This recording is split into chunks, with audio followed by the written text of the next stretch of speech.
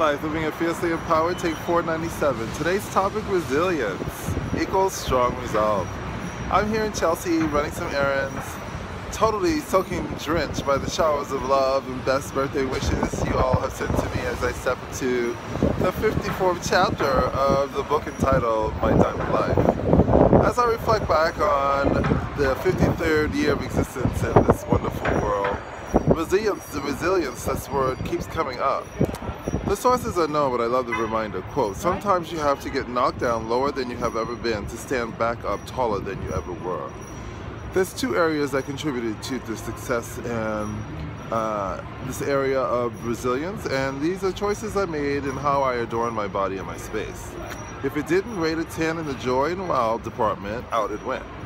I can sum it up in 3 words. In living color. No black in my small interior as it absorbs the space, and very little black in my wardrobe. Black is worn to funerals for a reason. And I leave you with this thought. Tough times don't last. Tough people do. Life, living it fiercely empowered.